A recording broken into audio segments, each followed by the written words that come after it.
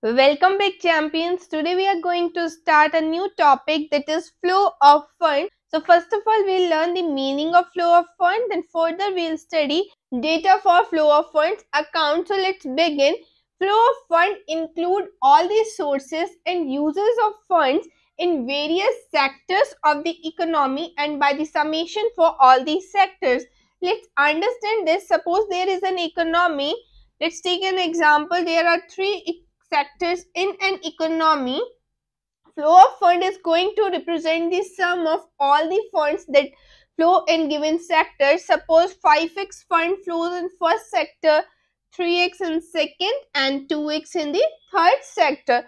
Now the flow of fund for this whole economy will be the summation of all these sectors. I hope flow of fund is clear to you. Now let's learn data for flow of fund account. So next topic is data for flow of funds account. Now we are going to study the steps. How do we collect flow of funds accounts data? First of all, you should know that this data is derived for specific period of time. Whenever economist or government wants to study about a particular economy, they take that particular time period and then they follow the following steps to get the data of the given economy. So the first step is they divide the given economy into sectors, as we studied just now in meaning of flow of funds. In the same manner, they study different sectors. They divide the given economy in various sectors.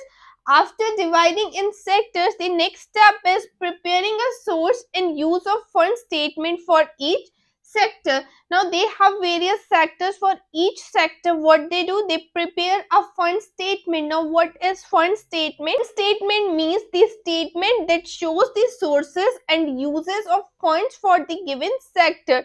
Suppose this is a particular sector. Our economy is divided into various sectors. Let's take this first sector for example. So in first step, what we did, we prepared a fund statement for this sector. Now in next step, we'll sum up all the sources and uses for the sector. In this particular sector also we'll have a fund statement, and this also in all the sectors we are going to have fund statements according to those sectors. Now next step will be placing the sector accounts side by side to form a table or matrix to get the data for flow of fund account for a particular economy. I hope this topic is clear to you. Thanks for watching.